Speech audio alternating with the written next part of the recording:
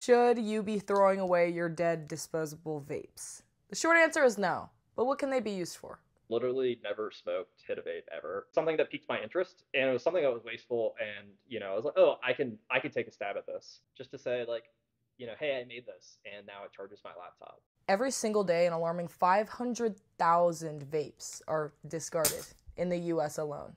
That's over 100 million a year, at least.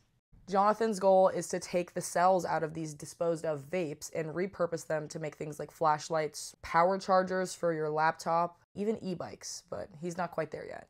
I typically just use pliers with like a little sharpened edge. You have to be careful because if you crush the vape itself, you're probably crushing the battery too, and lithium batteries are dangerous. Hence why I'm even doing this, right? They're in everything. Like your phone has a lithium battery in it.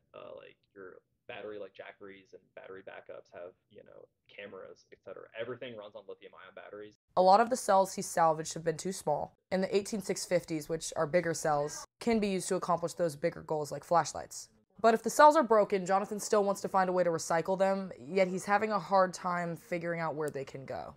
So lithium batteries are kind of just in this no man's land of I don't know anyone that's recycling them, at least not yet.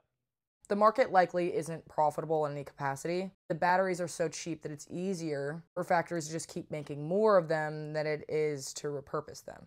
Someone was putting her vapes in, right? Because she knew that she wasn't supposed to throw them away, but she didn't know what to do with them, right? And I was like, put them in a shoebox instead, and I'll try and get something going, or someone will get something going so you can recycle them appropriately.